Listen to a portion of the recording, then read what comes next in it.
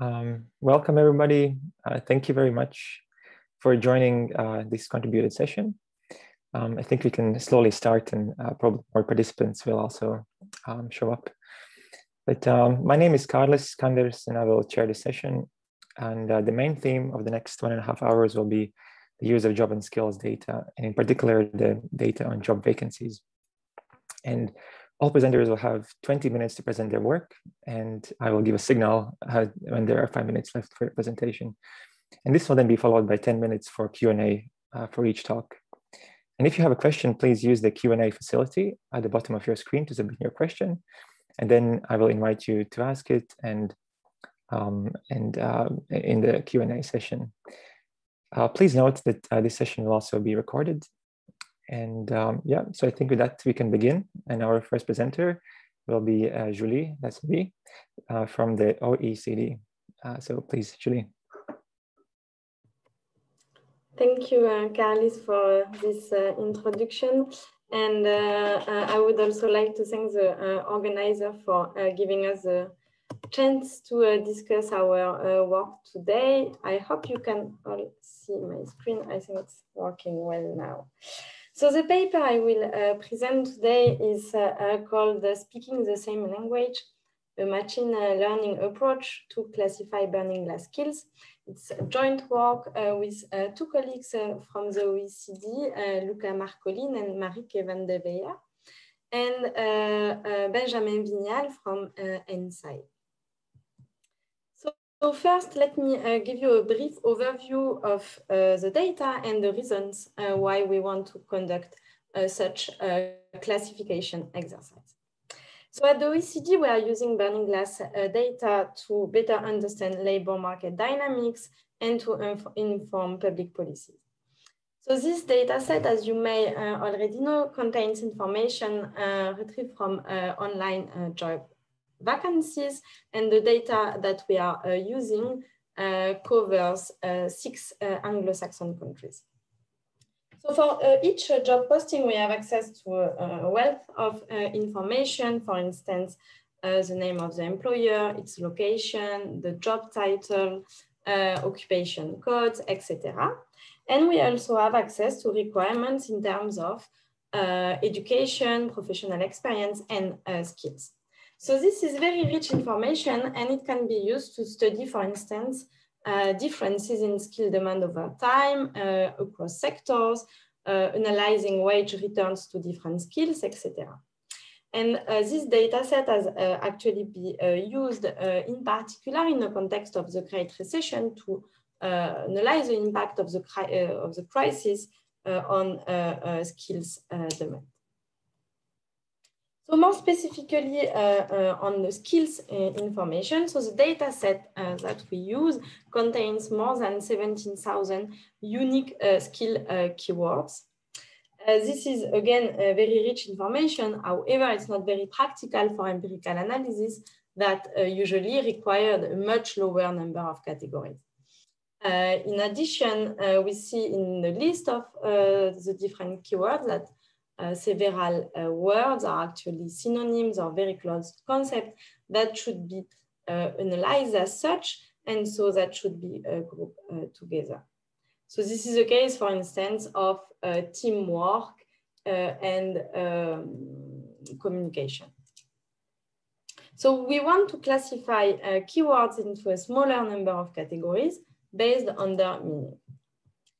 So as I mentioned, a number of researchers have already worked with the skill information from burning glass data.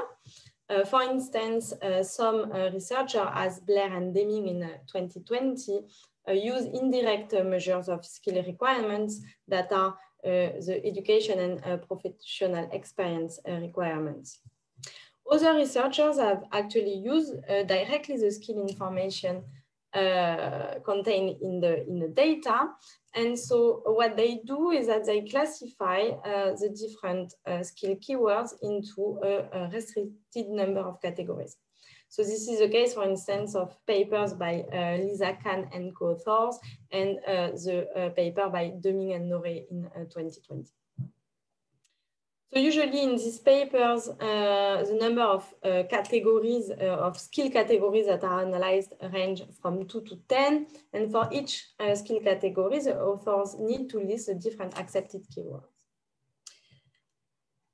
To infer demand for one category, they just count the number of job ads listing at least one of the keywords for this skill category. So the main problem that we have with this approach is that the researcher needs to specify in advance exactly which categories are important or will be important in the future in the labor market, and needs to list all the accepted keywords for the category. We follow a similar approach in that we want to classify the different skill keywords into a smaller number of categories. But the main difference with respect to the existing literature is that we would like to classify all 17,000 keywords. And so for this, we need a pretty exhaustive list of skill categories. So 10 categories is not enough for our purpose. And this is why we choose to base our work on an existing taxonomy. And I will give more information on this existing taxonomy in the next slide. So we base our approach on the meaning of the skill keywords in burning glass and the meaning of the different categories. So again, the main advantage of this approach is that we do not need to specify ex ante what are the important categories of skills. The other advantage are that we are able to use existing knowledge on skill concept, and that we refer to a framework that is validated and understood by experts in the field, by statistical agencies, and also a framework that is stable over time. We cannot perform this exercise manually, and you will see in a second why. So this is why we develop a supervised machine learning algorithm to perform this classification in an automatic way. So before getting into more details regarding the algorithm, I would like to give you some explanation on two main prerequisites for this work. The first preliminary step is to construct the target taxonomy or the final taxonomy, which are the final categories of skills.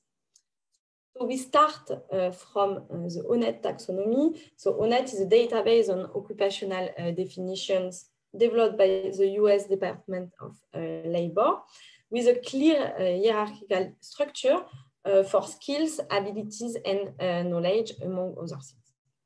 So we start from this list of skills from ONET, and we add some digital skills categories, and we also merge some categories together when they were too close in meaning. So our final taxonomy, the list of final categories, contains 61 categories. So if you believe this is still too many for some empirical analysis, and in particular for descriptive statistics, we can always group these categories ex post after the classification has been performed. So the second prerequisite for this work is to get the definitions for each skill keyword in the burning glass data. So I said the machine learning algorithm that we develop will classify the skills based on their meaning. So we need the definition for each 17,000 skill keywords. So we retrieve these definitions from ESCoE when available. So ESCoE is the European equivalent of ONET. And it has the advantage that it contains the definition of several skills. And when we cannot retrieve it from ESCoE, we scrap it from Wikipedia. So now the algorithm that we rely on. So to perform the classification exercise, we use an algorithm that is called BERT. that has been developed by researchers at Google AI very recently. Is still considered to be a frontier in the field of natural language processing. And it has been shown that it is performing particularly well for tasks of sentence classification. What is sentence classification? Is a classification of a group of text in terms of spam or non-spam, or to conduct a sentiment analysis, for instance. So BERT in a nutshell, so the model has been pre-trained on a large corpus of text. So this means that we have access to readily available word embeddings. So here, little explanation of what word embeddings are. So we want to classify the skill keywords. So we want to classify text into categories. We want to perform mathematical operations with text. In order to do that, we need to transform the text into a mathematical object. And what is this mathematical object? It's a vector that will correspond to each word, and this is what we call word embedding. You can remember that word embedding is a vector representation of a word. So with the BERT model, we already, for each word in the English language, we have access to a pre-trained vector for this word, for each word. What the model will do in the second step is that the word vector will be refined to take into account the context in which it appears, and to be tailored, to be optimized in a sense for the classification task. So the first step in this algorithm will be to take a skill, to take a definition for this skill, and to attribute word embedding, word vectors to each word in the sentence. The second step will be to classify this definition into one of the 61 categories. So this second step, it's actually a pretty standard classification exercise that is pretty well known in a machine learning field. And this classification is done using a softmax classifier, which is very similar to a multinomial logistic regression for those of you who are more familiar with econometrics. So in order to do this classification, to perform this supervised machine learning approach, we need a training set. A training set is a labeled data set where we have manually attributed each skill keyword to its correct category. So we take a subsample of our data, we attribute the correct category, and the algorithm will learn for this, from these correct examples. So let me go through an example. So if we take the skill keyword marketing, for instance, so we take this keyword, we get the definition. So you see the very first step is at the bottom of the graph. So we have the definition of marketing. The second step is to attribute one word embedding for each word. Then the algorithm processes the information and transforms the word embeddings, optimize the word embeddings to take into account the context in which it appears, so the sentence. And all this information is summarized in one vector that is called C, and that you see at the left of the figure. This is this vector that will be, that summarizes all the information from the definition that will be classified with the softmax classifier. Once the classification is performed, it's a prediction, it's a classical prediction exercise actually. We get a vector as an output with different values for the different skill categories, the 61 skill categories. And the predicted category by the algorithm is the one with the highest value in this vector. So here, for instance, the highest value is 0.86 for the category sales and marketing. And so the algorithm predicts that the skill keyword marketing should be classified based on its meaning in the sales and marketing skill category. Usually you have 5 minutes. Thank you. So if we apply this algorithm to our list of different keywords from Burning Glass, we are able to classify 17,331 skills into the 61 categories. So we have a bit less than 200 keywords that could not be classified. And this is the case because the definition was not available. We couldn't retrieve the definition for this keyword. So the most populated, some descriptive statistics on the output. So the most populated categories are medicine and dentistry, management of financial resources, and biology.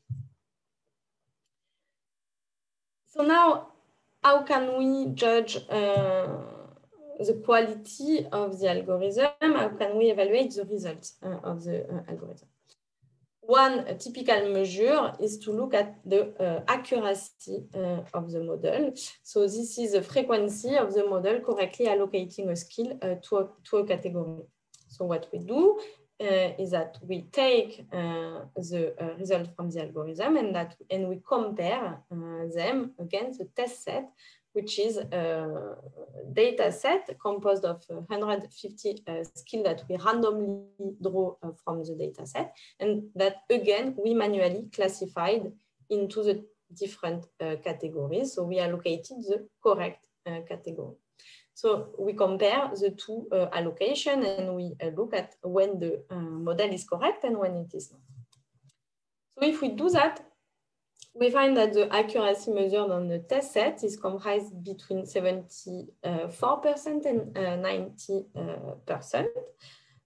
So this means that the model is correct between 74 and 90% of the cases. Why do we provide an interval? Well, there are some skills for which the algorithm is more confident in its prediction. And when we filter out the skills for which the model is less confident, we can reach higher levels of accuracy. So this is pretty good, actually, given that in general, the BERT model applied to different problems achieves accuracies between 65 and 95%. It has also to be noted that usually the model is tested for a much simpler problem than this one.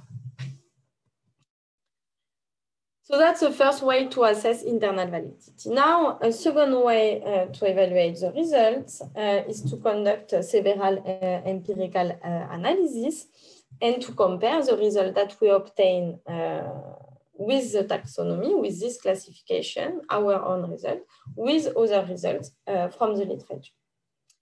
So first, we can look at differences in skill requirements across sectors. And more specifically here, we look at digital intensive versus less digital intensive sectors.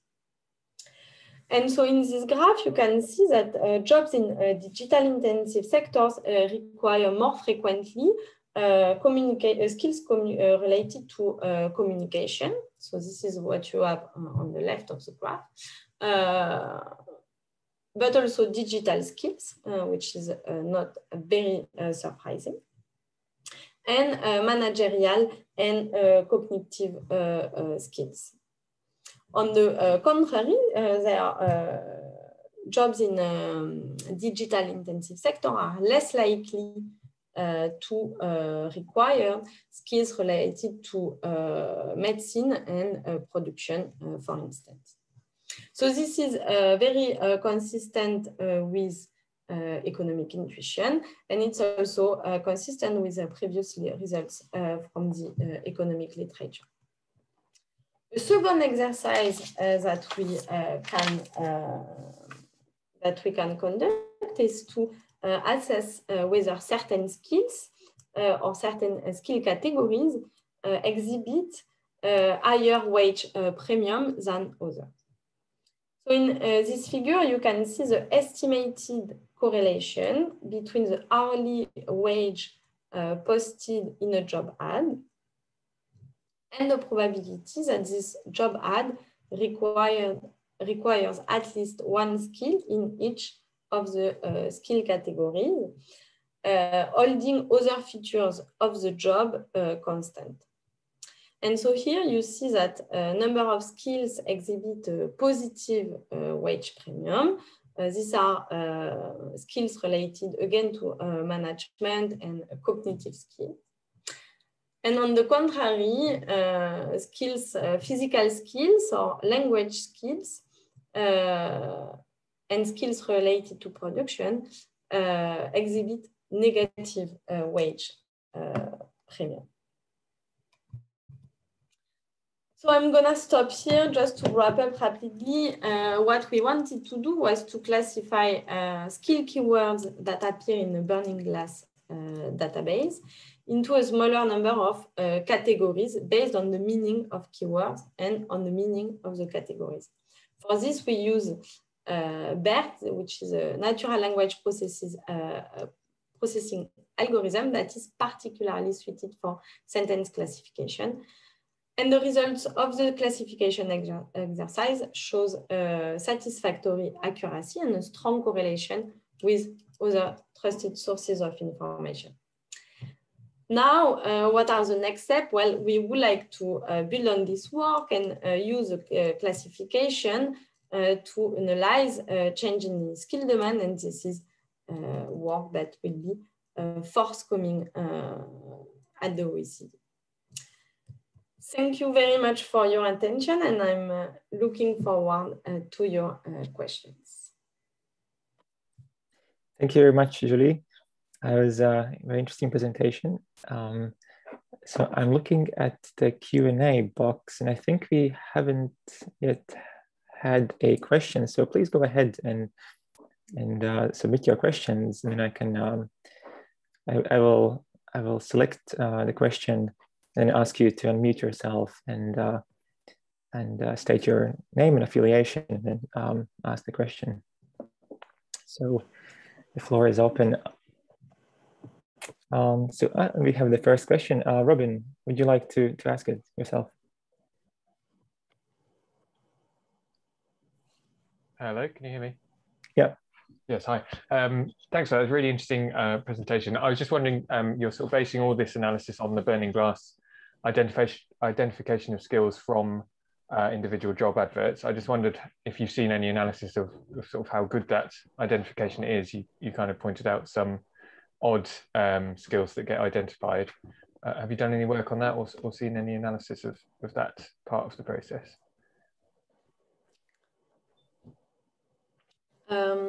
Yeah, thank you, Robin, for this question. So indeed, there are some keywords that are a bit strange. So we see a lot of acronyms. We see some weird skills that are demanded, that are posted in job ads.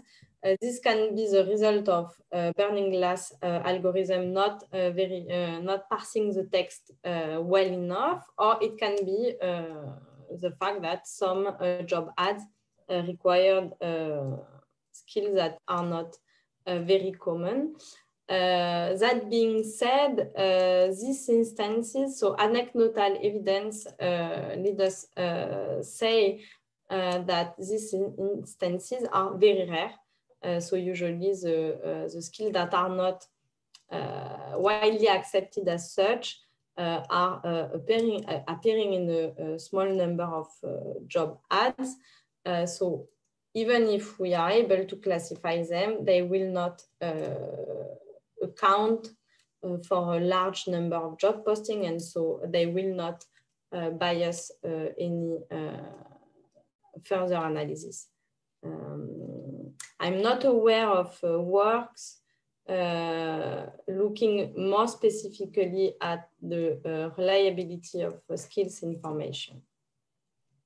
Okay, thank you. While we're waiting for another question, I just wanted to ask, you mentioned that you looked at the kind of definitions of these keywords in ESCoE and then in Wikipedia. And I'm also working with ESCoE, and I was curious, what was your experience working with ESCoE, and how many definitions did you find in ESCoE, and how many you had to go and look for in Wikipedia? Yeah, so we were very satisfied with the definition that we found in ESCoE. They are pretty much to the point. This is a database that has been developed by experts, so the definitions are very good. That being said, it's true that a lot of skills appearing in Burning Glass cannot be found in ESCoE. So the majority of the definition that we get come from Wikipedia. This is the case because actually in the Burning Glass database, you don't only have skills, you also have a lot of programming language, for instance, that you cannot find in ESCoE. You have a lot of very technical and specific skills that will not appear in ESCoE. So the quality of ESCoE is good, but it needs to be augmented for sure. Less than 1,000 skills could be found in ESCoE. I see. We have a question from Claire. Would you like to go ahead, Claire, and ask?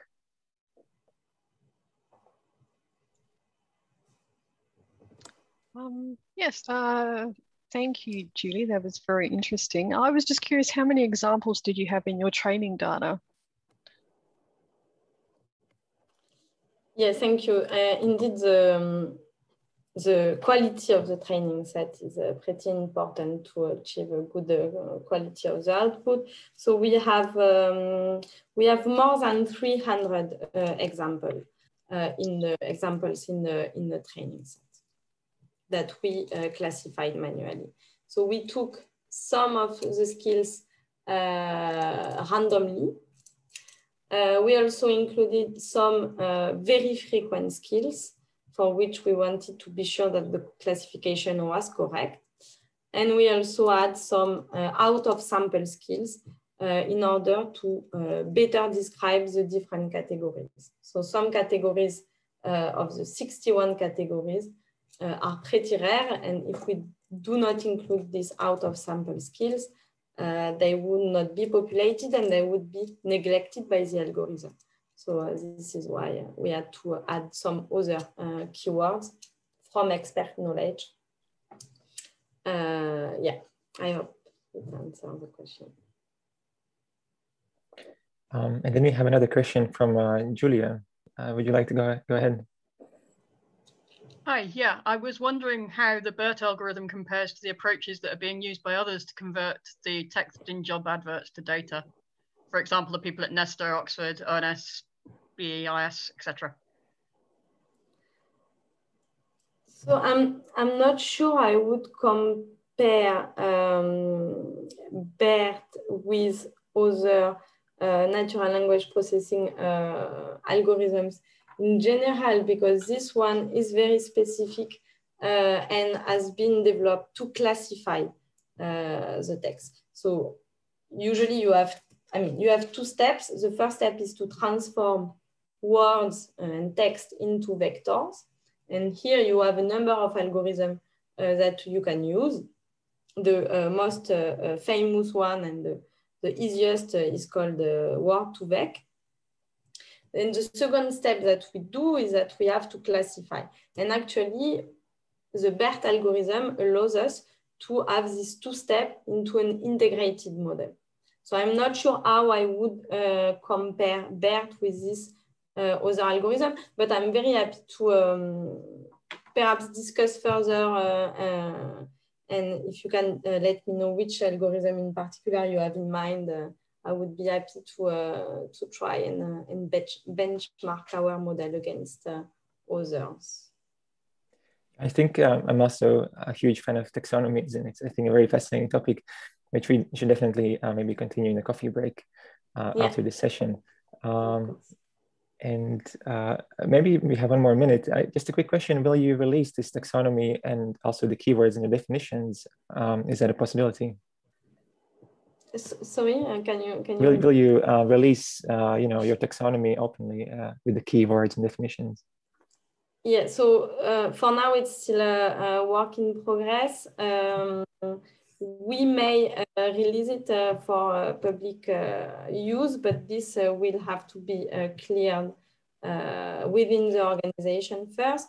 And I guess it's gonna be a bit time consuming. But as soon as we are allowed to, we would circulate the paper. Hopefully the paper will be available in some months. Okay. And perhaps the classification as well. Thank you. Stay to get in touch if you are interested. We can let you know. Thank you, Julie, and thank you for answering all the questions. And now let's move on to our second speaker of this session, who will be Matthias Tian. Please, Matthias. Thank you very much. So in this second part of this panel, I would present the work that's jointly with Abby Adams, Amaria Balgova, and Tom Waters, which is to use the same data set that we've previously used, which is the burning glass data set, to study flexible work arrangements in low-wage jobs. So I'm a big data economist, focusing on the study of entrepreneurship and working with startups and the long startups. I've noticed one trend, which is that jobs created by startups over the present decade are of lower quality than the jobs created in the previous decade. And I'm not speaking of the specific salary offered by startups, but I was speaking about the non-wage characteristics. And with trends of, for example, online mediated work, the gig work, we have seen a decline in the quality of the jobs. An important functions that firms play in the relation to workers is the income smoothing, given that there are a number of shocks to the demand of the products and services provided. With a traditional contract, which is permanent full-time, the worker wouldn't suffer income insecurity from these shocks. And with the lower quality jobs that we have observed to be more prevalent in the economy over the present decade, the income smoothing function and the risk sharing function between the firm and the employer has shifted. So that's a motivation for our present study. This is driven by technological developments that have reduced the cost of offering alternative work arrangements. It's now easier than ever to provide workers with schedule flexible contracts, as well as to provide them with the actual schedule that they are working on, and to schedule work on demand. We also have seen a substantial reduction in the need of co-location of workers. If you compare the experiences of people who kind of work through this pandemic with the opportunity of working from home, of convening for a conference online using Zoom, with the experiences of people living through earlier pandemics, there has been a much more disruptive experience over the previous centuries than it is in the most recent global pandemic. Indeed, by some measures, the structure of work is changing in the labor markets of well-developed countries. So I've mentioned the gig economy before, with the platform-mediated work, which did see some challenge in the UK with the decision of the Supreme Court to reclassify the Uber workers as employees. We also have the rise of zero-hour contracts, which are contracts that do not guarantee a minimum number of hours, and solo self-employment, which is a low-income self-employment where you are often also only working for a single firm, but you're not employed by the firm. In a study from 2020, the authors found that recently only 55% of the jobs are the traditional types of jobs, which are permanent, full-time, 9-to-5 jobs. From the policymaking perspective, And there's a large interest in alternative work arrangements and flexible jobs from the concern of wanting to help workers and to avoid them being exploited. As mentioned before, the role of firms to smooth the income for the workers, given shocks to the demand of the products and services offered, is falling away if firms can not pay the labor cost if they don't need the labor because they have scheduled work arrangements. And furthermore, if a worker isn't classified as an employee, they can be ineligible for support schemes that are offered within companies. So there is currently active debate among policymakers of how best to address the policy to support low-income workers. And when we talk about schedule flexibility, it's not only lower quality, it is lower quality for lower income workers, but for higher income workers, particularly for families with children, schedule flexibility actually has been a big plus. It helps with the work-life balance. It helps to balance the supervision requirements of the children, and it helps to kind of smooth out domestic shocks that may arise. We already know in the existing literature on schedule flexibility that the preferences of the workers for schedule flexibility are that most workers do not care about having a contract that offers flexibility. Only a small percentage share of the workforce cares about them, which are mostly female workers with children. There already is extensive literature on temporary jobs and part-time jobs. And when we started this project, we were very surprised about the gap in the literature on understanding schedule flexible jobs, because very little research exists in this area. Empirical research has been held back by data and measurement issues. There are surveys here in the UK that ask about the prevalence of schedule flexibility. These surveys have suffered from changes in the questions that ask about schedule flexibility, so we do not have a consistent time series. The main labour force survey in the UK has suffered from an under-recording of the zero-hour contracts, for which the ONS has apologized publicly in a letter. In this paper, we use burning glass technology data for the United Kingdom. These are 46 million job vacancies posted from 2012 onwards. We find that the data is more reliable from 2014 onwards, so we only use 2014 to 2020.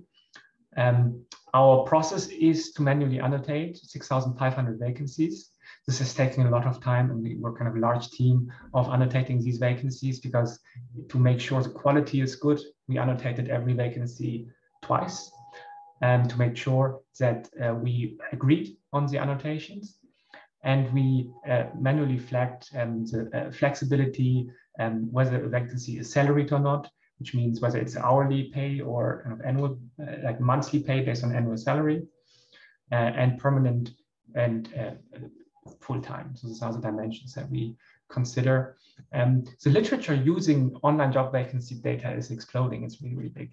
And the previous work is another great example of the phenomenal work that is being done in this area. The areas covered range from wages, skills, COVID-19, technology, and competition. So these are the five main areas where the use of online job vacancy data has made a real difference in our understanding of the labor market. The kind of literature is slowly making its way into the top journals. There are like top three econ journals papers that made it into the top 3 journals, and then there are 4 top field journals. And kind of the most represented author in the already published journals is Lisa Kahn, and that she has a number of highly cited papers in this area. In this paper, we use this new data source to better understand the firm demand for flexible work arrangements. And we ask the following questions. The first is, how prevalent is the offering of flexible jobs? How has the offering changed over time for schedule flexibility? What are the other job characteristics that correlate with flexibility? And how do the characteristics of firms and of local labor markets affect the rate of schedule flexibility which we observe? We now move to the next section, which is the discussion of the data set. The first step, we define schedule flexibility. Schedule flexibility is any arrangement in which the timing of work is not fixed in the contract and has been agreed at a later date between the employer and the employee. In practice, we characterize a job to be schedule flexible if it mentions a shift or rota work without a fixed pattern, offers flexible working hours, and specifies that work will be organized according to the needs of the business. So these are kind of the key concepts that we will have to be looking for when we're extracting schedule flexibility from the manually annotated job ads. An important distinction with schedule flexibility, which kind of affects the quality of the work, is if it's salaried schedule flexibility, that's actually a high quality job, right? Because you know as a worker the income that you will receive, and you can adjust the hours flexibly while kind of having certainty about the income. The lower quality contract is an uncertain income contract where you have schedule flexibility, which affects how much take-home pay you will receive, and where the take-home pay is linked to the number of hours that you are working. So that's a more problematic case of schedule flexibility from a policymaker perspective. In the job ad data, we measure the schedule flexibility from the full vacancy text. So we can read the full vacancy, which usually has average length of, in the UK, around 400 words. There are limitations to this approach. So we rely on Burning Glass, which is, as the OECD, which is the same source that the OECD is also using, and they are kind of a large organization. And Burning Glass is considered to be the market leader in this area, and they do have very careful cleaning of the data. Also, the data isn't perfect. When you kind of read through the vacancies, you will at times notice some duplicate job ads that haven't been deduplicated through their systems. But these technical limitations notwithstanding, there are also limitations that not all jobs are advertised online, although we have, we believe, a share of over 90% of job ads that are now advertised online, and 10% are not advertised online. And the jobs posted online have a tilt towards professional jobs, and they miss wage information quite often. And we do use the wage information in our study. Although as a positive point, in the US, wage information is listed with a much lower frequency than in the UK. So because we're using wage information, UK actually tends to be more reliable as a data source. And then there can be a difference between what a firm states in the job ad and what the employee achieves in the subsequent negotiations with the employer. So we actually don't know the outcome of the negotiation. We only observe what the firm has advertised in the job advert. We then also take a supervised machine learning approach. We looked at the BERT algorithm. In this case, BERT didn't improve the performance. So we thought, okay, let's use the simplest model. And one of the simplest supervised machine learning approaches for a classification problem is the logistic regression model, because most of the economists have come across this when they studied econometrics in the courses. So we follow 4 steps. We first label the 6,500 job vacancies to identify the dimensions of work that are mentioned in the vacancy text. We then use a vocabulary of the most frequent words. We use 5,000 words. Because of the logistic regression model, we actually didn't need it to convert the text into word vectors. We could have done that, but it's not necessary. So we use a much simpler approach of having count vectorizers, which essentially just counts if a word appears in the text or not within the vocabularies that we consider. So it's a back of word approach where we not even consider the sequence of the word, right? If there are 2 sentences that have the same words, but where the words appear in different sequence, we wouldn't consider them. We would consider them to be the same sentence.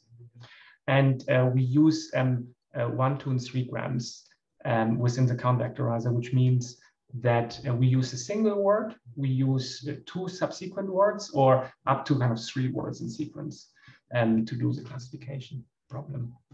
And once we have trained the logistic classification model using the examples that we provide to the algorithm, we then use the algorithm on the rest of the previously unseen vacancies, on the rest of the 50 million vacancies, such that for all of the 50 million vacancies, we extract the contract type that is mentioned in the job vacancy. Matthias, you have 5 minutes. Thank you. Perfect. That's perfect. Thanks for the reminder. Then some example of the text that describes schedule flexibility. So here you have, as this is a bank position to provide cover as and when we need it, such as for annual leave and sick leave, the hours and days you work will vary. Another example is a sentence ad hoc working, which allows flexibility in choice. The most important benchmarks that we have for such an approach is to benchmark our machine learning model to a keyword-based model. Right? And for schedule flexibility, which is in the first row of this table, if you compare the F1 score, which is the geometric mean of the precision in the recall, you see that we have an 18.5% improvement of the F1 score, which is a substantial improvement. It's not perfect, it's not as high as we want it to be, but schedule flexibility is used in a lot of different linguistic contexts, such that it's actually difficult to determine schedule flexibility even for humans at times. And we have had lengthy discussions when we were doing the manual annotations if a vacancy is schedule flexible or not. Great. So now the most interesting results, I'll blitz through them in the remaining 4 minutes. So we have like 8 key facts that I'd like to present here. The first key fact is that about 30% of jobs advertised are flexible. Right? So the prevalence of flexibility is 30%. And the most prevalent type of flexibility, the non-salaried flexibility, has a prevalence of around 15% in 2019. The second fact is there's more flexibility in poorer regions. So that's to the west of Wales, northern England. There's less flexibility in the areas around London, which are more wealthy. Fact number 3, over the last 6-7 years, the share of schedule flexibility has doubled. So that shows kind of the urgency for the policymaker to address this challenge, given that employers have found it to be attractive to offer schedule flexible vacancies. Fourth, we find more flexibility in low wage jobs. So here you see a chart that presents different wage bins in the proportion of job ads that fall within this wage bin that are schedule flexible.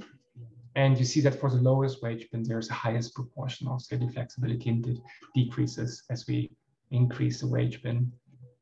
Correspondingly, if we look at the ranking of occupations, those rank very highly, like managers and professionals, only have a low proportion of flexibility. And if you look at what type of flexibility this is, it's usually a good type of flexibility where you have income security, while the lower ranked occupations from elementary, process operatives, and services exhibit much higher shares of schedule flexibility.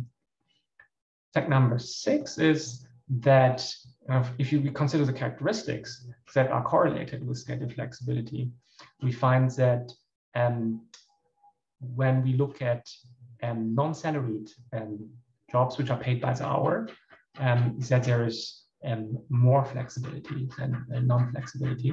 And if we look at temporary jobs, then there is more flexibility than non-flexibility.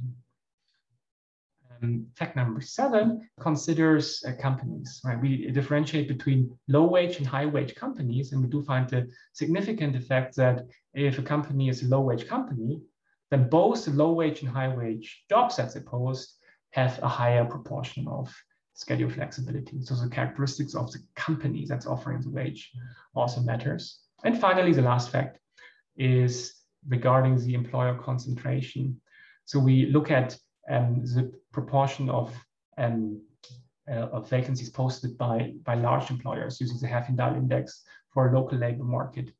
And when we residualize both the concentration measure as well as the schedule flexibility measure, you can see a strong correlation between the employer concentration with schedule flexibility, which we interpret as the increased bargaining power of employers. If they have increased bargaining power because there's high employer concentration, they tend to use the bargaining power to offer more schedule flexible work that is advantageous to the firms, because firms do not have the income smooth when there is a shock to the demand. Great. So to conclude, we extract information on the contract terms from Burning Glass job vacancy text to analyze a firm demand for flexible work arrangements. We find that flexible work arrangements are disproportionately represented in low wage, lower skilled, non-salaried, also low wage counties, low wage companies, and in counties where there's high employer concentration.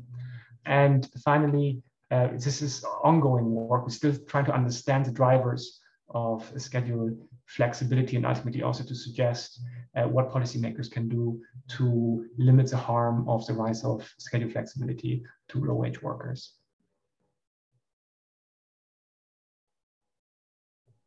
Thank you very much, Matthias, for a very interesting presentation. The floor is now open for questions. Please submit them in the Q&A box, and I will ask you to then unmute yourself and perhaps state your affiliation and then ask your question. I guess while we wait for the questions, I was curious, you mentioned that you labeled a large amount of jobs, like 6,500. And I was wondering, I'm just curious, did you use some platform for doing this or some specific tool? So how do you go about it? That's a great question. In fact, we have developed the bespoke annotator on Burning Glass on other projects, but for this project, as it was the first project that we did in Oxford, we actually used Excel. So we had in one column the full vacancy text, and then we had lots of columns for different contract types. And we put in a 0 if it was not present, and put in 1 if the specific contract type is present. Yeah, it's a classic approach. Yes. I guess while we wait for another question, we have a question from Julia. Julia, go ahead.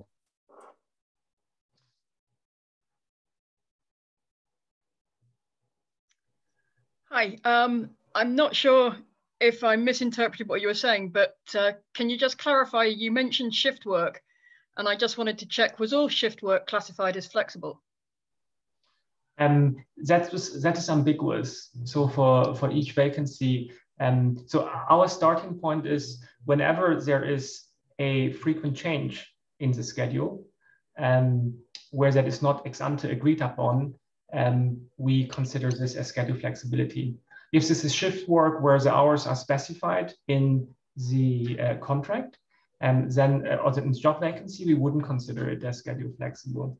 If that is shift work where there is a frequent subsequent negotiation between the employer and the worker, we do consider it as schedule flexible. There is a lot of ambiguity on this in the vacancy text, and we try to use the best of our judgment in long discussions to then say if we then decided if it is schedule flexible or not. And as we publish the paper, we make the training data set available. And then you can also check within the annotated data set the rules that we follow. Thanks. I think it's really great that you have published the data set. And yeah, we have a question from Robin. Robin, please go ahead. Hi there. Thanks for that talk. You mentioned the employer concentration and that correlating with flexibility. I wondered if you could talk a bit more about how that employer concentration definition worked and what level of geographical unit you used for that. Mm-hmm. Yeah, so we use counties, so we consider job postings in counties. And we then see for the county, we exclude the largest employer, which is the NHS, because it's so big. It's such a big proportion of all jobs in the UK are posted by the NHS. And we exclude companies that only post a single job ad in the period that we consider. And then within the county, we then look at the number of job postings by firm, and then use a Herfindahl measure for employer concentration. So the Herfindahl measures looks at the proportion of job ads posted by firm and then squares that proportion and then sums it up. So that's the standard measure for concentration that we have. And so the paper uses both number of fixed effects, including occupation time quarter fixed effects, county time quarter fixed effects, and occupation county fixed effects. And we also use instrument variables like the shift share variables to address potential concerns for heterogeneity in the relationship between employer concentration and the schedule flexibility prevalence in a county. Okay, thank you.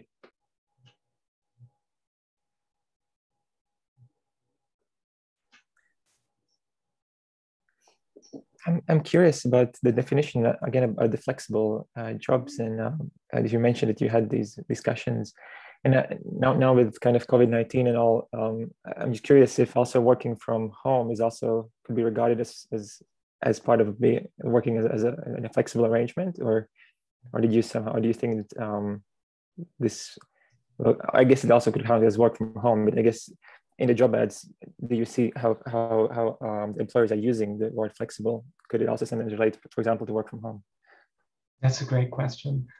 So we did the annotations before COVID-19 started. So the thing with academic papers in economics is they drag on for a long time, and we hope to publish it soon. But it's already kind of 2 years in the making. At that time, we had working from home was very rare. Right? We do see a massive increase in job ads that offer working from home since the pandemic started. So it would be interesting to see if it will stay. Just offering a vacancy as working from home wouldn't make it schedule flexible, right? Because you can work from home, but you can work 9 to 5.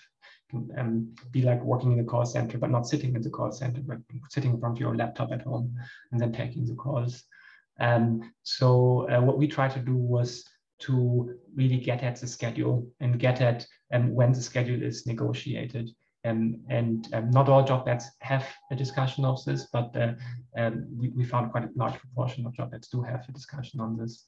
And you're absolutely right. We stopped our sample to beginning of 2020 because this work from home would just kind of potentially mess up the language that's used to characterize schedule flexibility.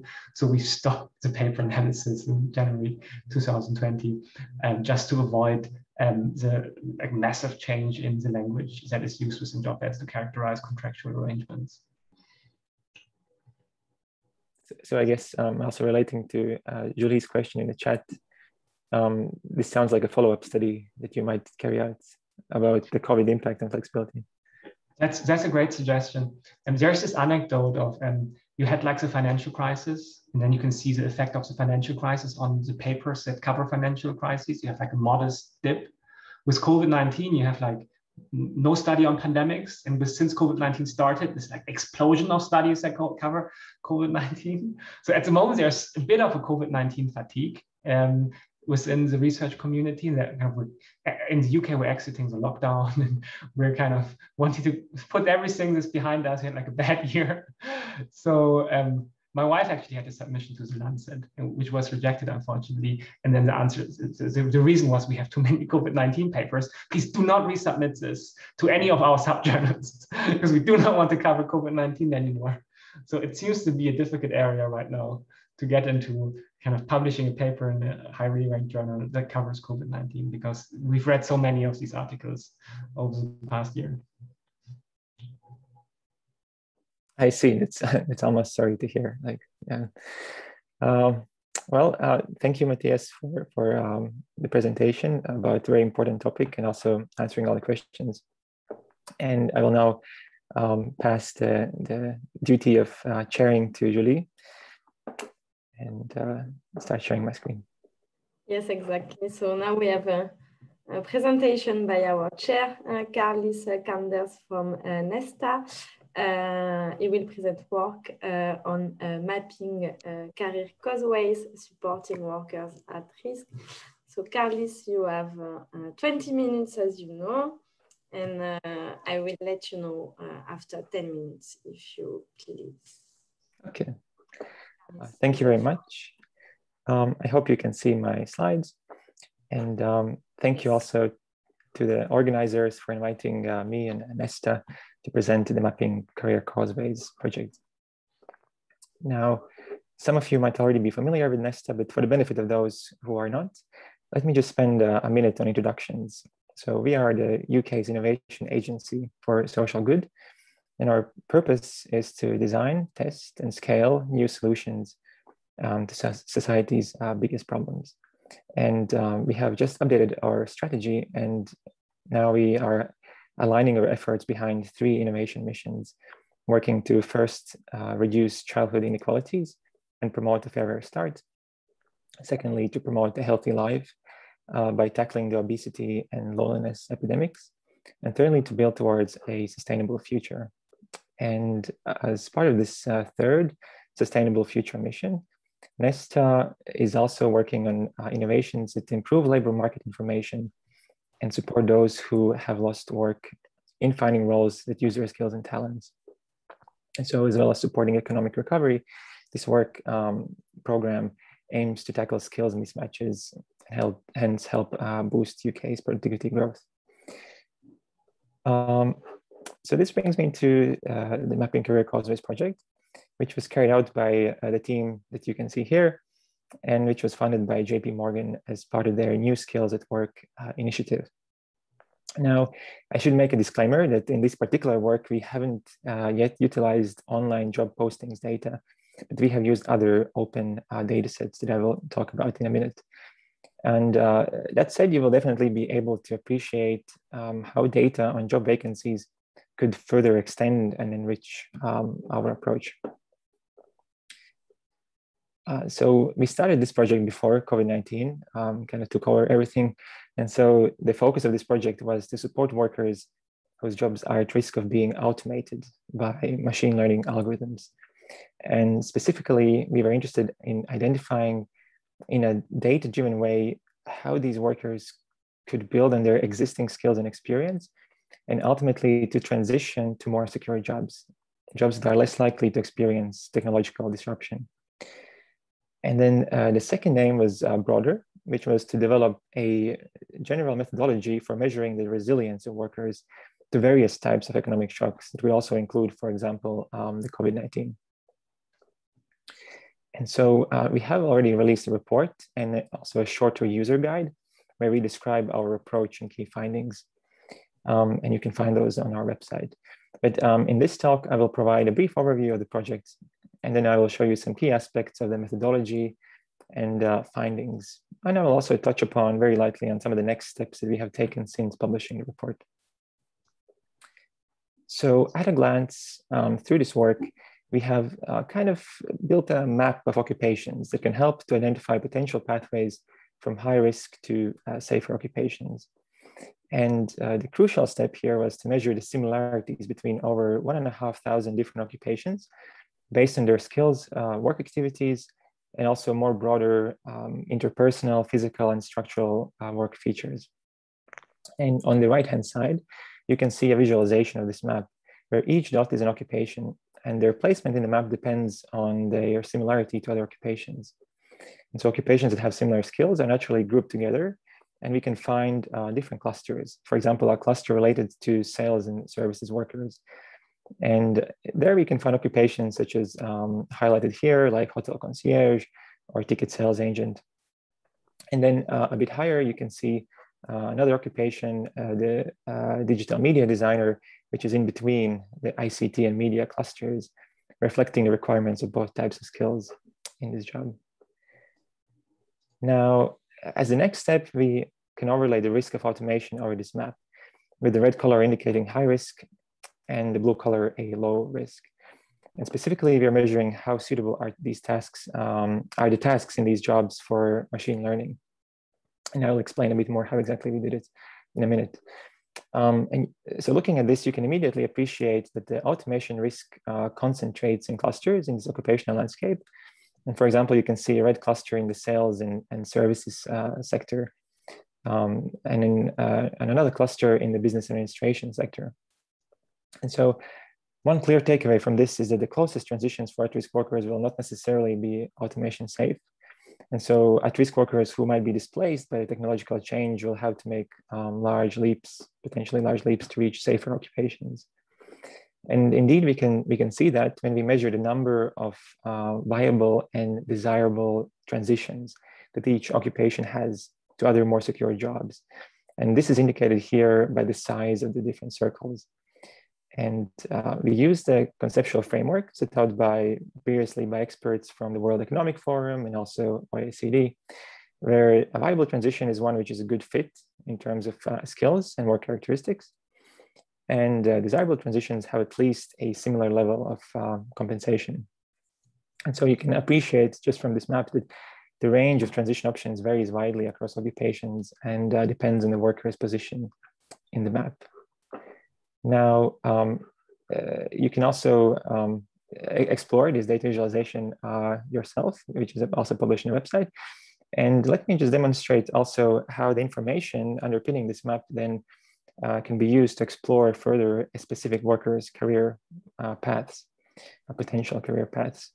So let me just go to the website. And so here you can see an example of a shop assistant where we have identified 50 job roles that might be viable transitions. So meaning that they kind of have a similarity to the shop assistant, which crosses a certain threshold, which I'll explain in a minute. And we can zoom in and we can find the 15 most viable transitions. We require the most similar skills and work activities and also have comparable work context features. And then, so we can kind of look at which occupations are most similar. So in this case, those would be kind of more to the right-hand side. For example, so a sales assistant or a specialized seller. And we can also break down the similarity into the different aspects that we measured, like, for example, the work activities or the specific skills. And then we can also look at other important parameters of an occupation. For example, the average annual earnings, which so are shown here for a shop assistant with a blue line, dashed line. And then we can compare the earnings of shop assistant with other occupations and identify which ones are the more desirable destination occupations. And then we can also, of course, we want to kind of focus on the automation risk of the destination occupations. And this is shown here with the colors. And as already we kind of established, the closest transitions for the shop assistant who is at risk of automation itself, so the closest transitions will also be at high risk, and we see it here. And so what we can do is swap these occupations out and instead add other occupations that are at a lower risk. And such as, for example, we find like ICT help desk agent or more managerial positions like the shop manager. Then we can also do a similar analysis for COVID, for the impact from the COVID-19, which we estimated using an experimental measure where we look at the proximity to other people and also whether you have to work on the site. And then you can see, for example, that also some occupations have a particularly high exposure, like, for example, the tanning consultant, which might not be a good transition option at the present moment. And then we can again swap these occupations out for something else. And then finally, we can also go one step further. We can ask the question, what if I acquire a new skill? And so we can add this skill to the occupation skill set and recalculate the similarities to the other occupations and find new transitions that have become viable. And so by doing this, you see that we have a few more transitions that appear on this list, like, for example, a office manager or advertising assistant. And so in this way, we think that, you know, like this kind of approach can broaden workers' career horizons and also allow us to kind of measure the resilience of workers by looking at their kind of destination occupations and the number of these destination occupations that are kind of available to them. So this is kind of at a glance. And so let me now go and explain a little bit on the methodology of the work.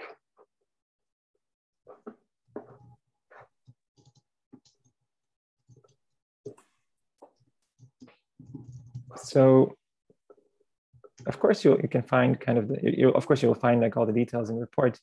Let me just kind of breeze through the methods and then also give you some highlights from the key findings from the report. So overall, the project had 3 main steps. And first, we measured the risk of automation for European occupations. And we did this by using automation estimates that were developed by Brynjolfsson, Mitchell, and Rock in a study from 2018. And there they estimated the suitability for machine learning for thousands of tasks that are specified in a United States Occupational Information Network, which is known as ONIT. And we translated these estimates to occupations specified in the European skills, competencies, qualifications, and occupations framework, which is known as ESCoE. And for this purpose, we had to develop the first direct crosswalk between the American and European frameworks. And then in the second part of the project, we aimed to shift the focus from the occupations to the actual workers whose job is at risk. And so there we used an EU labor force survey to identify demographic patterns for 3 countries, for the UK, France, and Italy at the national and regional levels.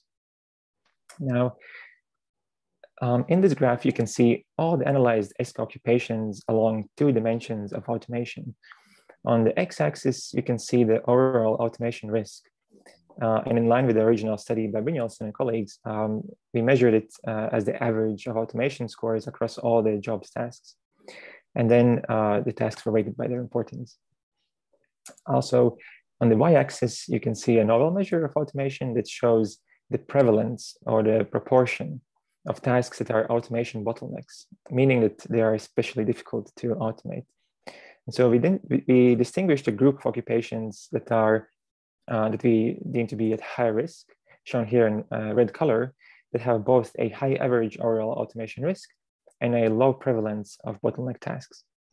And so some examples here include the hotel concierge or medical transcriptionists or investment clerks.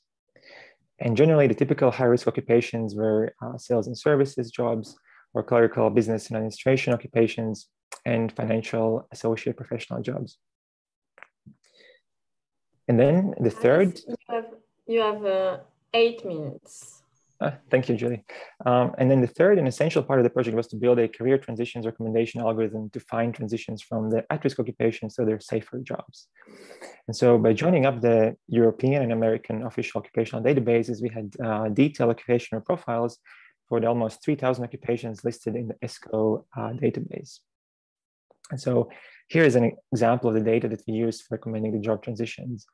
So ESCoE forms sort of the foundation of this approach, and we use the 1,600 top-level occupations in the ESCoE hierarchy, and then we use their 13,000 skills, knowledge, attitudes, and values that also Julie mentioned in her talk. And then you can see some of the skills that the hotel concierge has also at the bottom of this slide. For example, identify customers' needs or greet guests.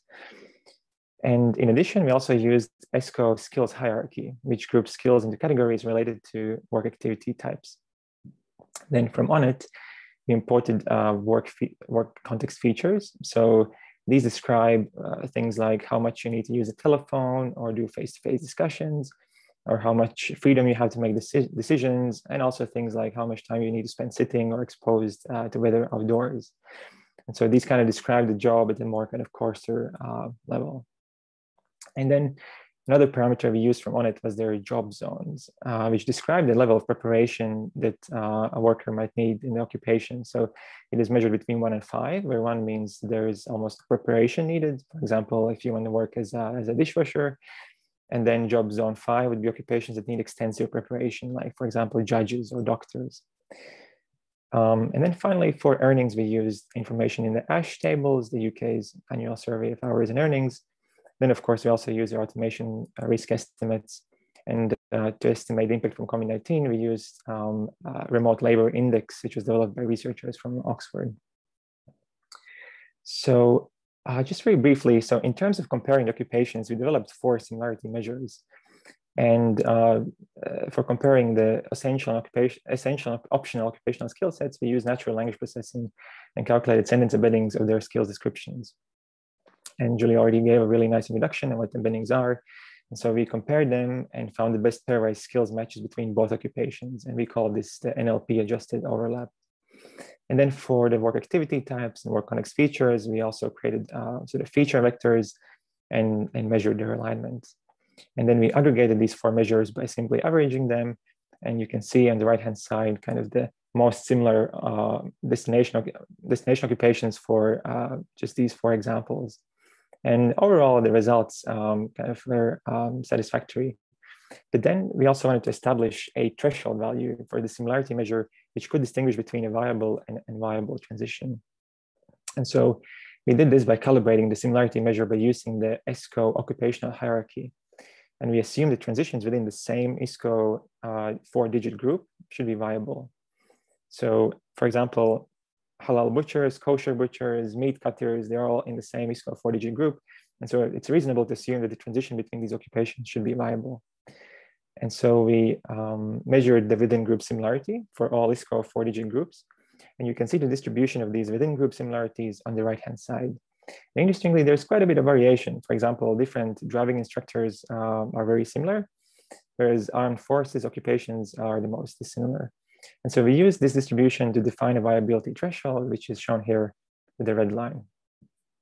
And so finally, once we have the viable transitions, we also looked at the earnings, find the desirable transitions, and then looked at the automation risk, which then would define even a smaller subset of the safe destination occupations.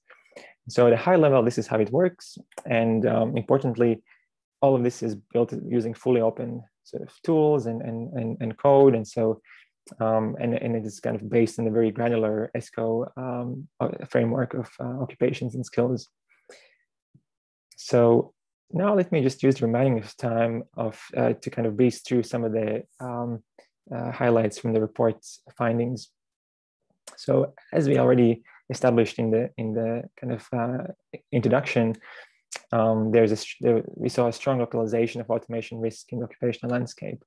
And so although the risk of automation varies across occupations, jobs that require similar skills tend to face similar levels of risk, which probably is not really surprising, but really underscores that at-risk workers face the challenge of finding a job that is sufficiently similar so that to their current role, so that it is a viable transition, but also sufficiently dissimilar so that the worker has a lower risk of automation.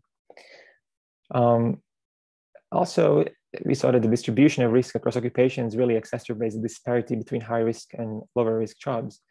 So the high risk occupations have on average 49% less desirable transition options when we rule out transitions that would push the worker into another high risk occupation. And so basically these occupations tend to concentrate in clusters. And so for the worker to find a safer occupation, they kind of need to escape their cluster and so forego many of their maybe most readily available transition options. Now, interestingly, we also found a large variation across the different high-risk occupations, with the number of safe and desirable transitions varying between 0 for some occupations to more than 100 for others. And on the right-hand side, you can see some examples of occupations with the least and most transition options. And so what this means is that some at-risk workers will need more support than others. And so in terms of the major occupational groups, the occupations with the greatest number of transitions are managers, professionals, and technicians, whereas elementary, clerical, and services and sales workers have the smallest number of transition options, so safe transition options. And interestingly, there is also a considerable variation even among occupations belonging to the same ESCoE 4-digit group. And just one example I wanted to highlight is transport clerks, where we found no safe and desirable transitions for rail traffic controllers, but then we found 5 such transitions for taxi controllers and 10 for water traffic coordinators. And so, of course, the difference between these occupations are in their skill sets and sort of in terms of how heavy the occupation is in communication or collaboration activities, or also are there some sort of organizing and planning and scheduling skills involved. And so, you know, by using this detailed ESCoE framework, we can really start kind of distinguishing these differences, which I think is really interesting, and which would remain hidden if you would just stay at the 3 or 4-digit level of ESCoE. which is kind of usually was the case. And then finally, just one last point on this is that we also find that high-risk workers with less training and work experience generally have lower mobility. So the difference, for example, between job zone, between occupations that require sort of the job zone 2 and job zone 3, the difference is twofold between the median number of transitions. And then the difference between job zone 2 and job zone 4 is already fourfold. So there's quite a big difference. And interestingly, the number of transitions is positively correlated with each of the 3 factors that underpin the job zone parameter, namely the level of education, related work experience, and on-the-job training. And so it seems that all avenues of training, either to experience or education, appear to be associated with better worker mobility. And then one final point, which is that we also characterized kind of the skills gaps that are in these transitions. And I think so kind of what is really nice about the kind of using the natural language processing approach and using the embeddings, we can also kind of look at the partial overlaps between different skills when we compare the skill sets. So in this example, I'm just showing you the shop assistant occupation and a transition to visual merchandiser, who is responsible for the visual display of goods in a shop. And so, of course, we can see the perfect overlaps of skills, so the skills that both occupations already have. But then in yellow, I also highlighted skills that have partial overlaps, so that they have semantic similarity, which is sufficiently high, but they're not the same skills. And just some nice examples that you can detect in this way is, for example, in the row number 2, supervising merchandise displays and coaching team on visual merchandising.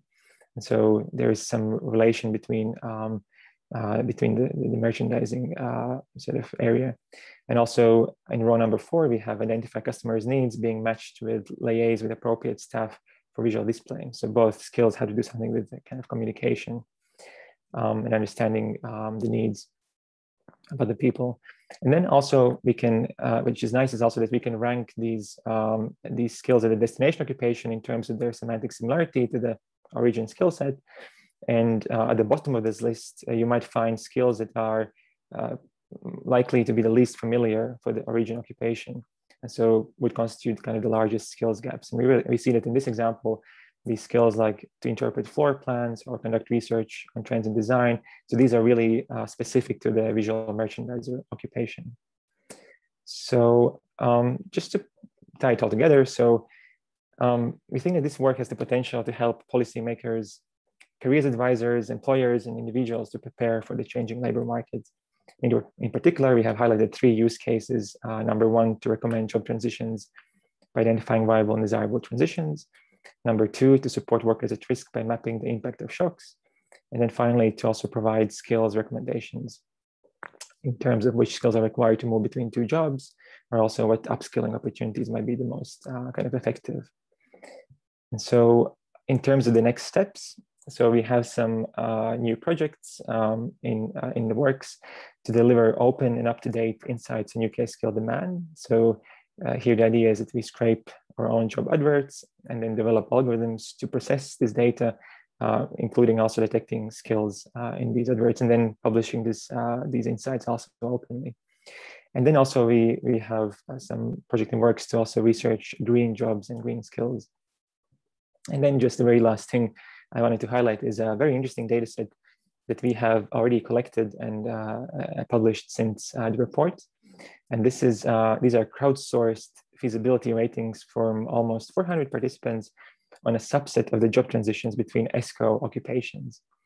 And so these are, we collected transitions for the ratings for a subset. Then we extended these ratings to all of the transitions using a supervised machine learning approach. And these ratings reflect sort of a common sense judgment about the transitions. And we have already used it to fine-tune the algorithm recommendations.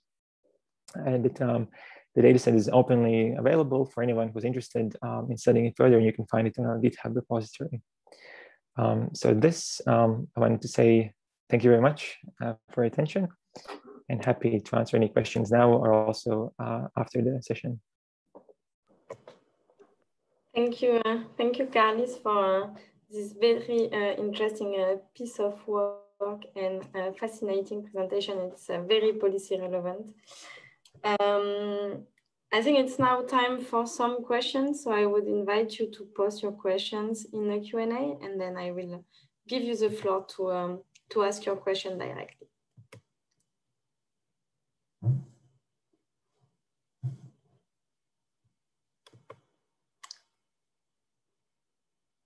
And perhaps in the meantime, one quick clarification question. So in the last slides that you showed, looking at similarity between the skill sets, you have different thresholds. How did you choose the thresholds? That's a great question. And at the moment, it's ad hoc. So kind of just by eyeballing, looking at it seems like the BERT embedding similarity started to kind of deteriorate around the similarity threshold of 0.8. When above it, like the matches were really good, and then below it, kind of the matches become more random. And so we kind of just set it there. Okay, thank you. That's also the feeling I had looking at the numbers. We have actually one question from Robin Simpson. Robin, you can unmute yourself and ask your question. Yeah, hi. Thank you. I really like this work. I think it's great, and thanks for the presentation. So you're looking at potential transitions people can make between occupations based on shared skills. And I just wondered if there's any data that you've seen or aware of, or research looking at the transitions that people actually make in reality, and whether that sort of how that compares to this work. Yeah, thank you very much, Ruben. That's a great question. And so I'm aware of a data set that I think was used by researchers also from Oxford, which comes from the United States Current Population Survey. And there, I think it kind of captures around 400 occupations. So this is kind of a coarser level of granularity. And they're actually kind of, they're doing survey of households, and there you can see they're doing the survey, I think, like twice within 6 months. Maybe I'm a bit unclear on the details, but they're doing a survey twice, and they can see whether the job code changed between these two surveys. So this is one way. And I think there's an equivalent data set also perhaps for EU labor force survey. But one issue here is that like this is a really would be a really nice data set to use, but the granularity there is kind of coarser. So as we kind of, and that makes me a bit hesitant, because as we saw, there's using this model from mapping career causes, you can see that there's quite a large variation even at the more granular level, below kind of the 4-digit level.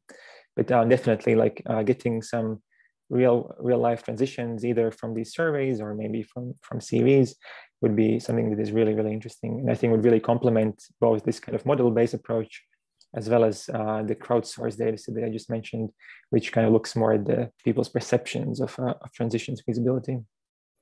Yeah, that's interesting, because so I'm at the Institute for Apprenticeships and Technical Education, and one of the things we want to look at is comparing the sort of routes through technical education that we think people will make against, the actual progression people make through different qualifications, and we have data sets to show us that.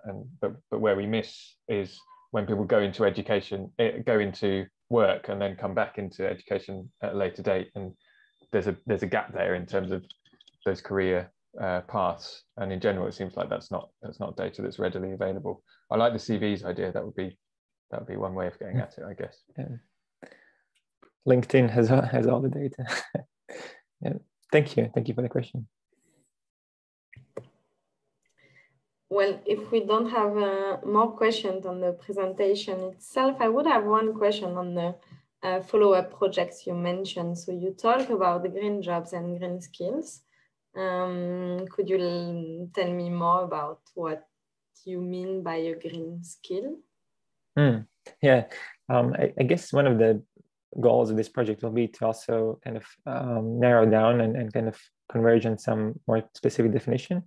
But at the moment, the idea is to find jobs that are associated with so-called green industries, which I think have been already kind of to some extent defined by the UK authorities.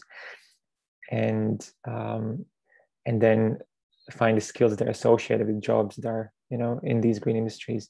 And then these would be the green skills. Okay, thanks. I think, yes, indeed, it's one of the challenge to define what a green skill is. All right, so I guess it's now time for the coffee break. So you can join the coffee break rooms to pursue the discussion. Thank you very much to all of you for the discussion in this session. I think it was very useful to the three of us.